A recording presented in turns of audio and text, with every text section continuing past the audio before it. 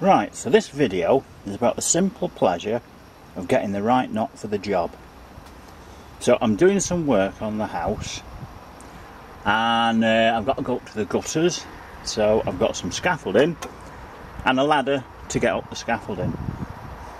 The problem with this is ladders, they wobble about like that and it's not very nice. You're up your scaffolding, you're trying to find your ladder and it's wobbling about, so you need to tie it down. Now if you try and use any old knot like this, any old knot, you sort of tie it, you pull it tight, put the top bit on, pull it tight, whoa, there we go, pull that tight, but it tightens up on itself and the bloody thing's just rocking, you know, it's no good.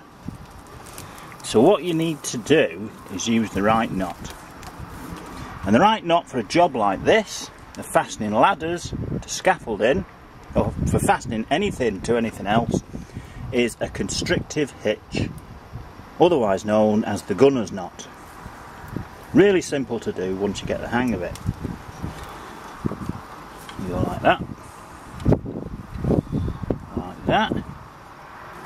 This one comes over the standing one, underneath there, like that. Pull it tight, and it tightens. It's called a constricting knot because it tightens up on itself.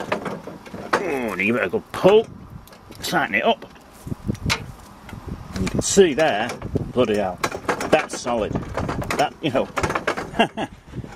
that's solid now, and it's not sliding, it's tight. So you put 2 or 3 around the place and the whole thing holds together nicely.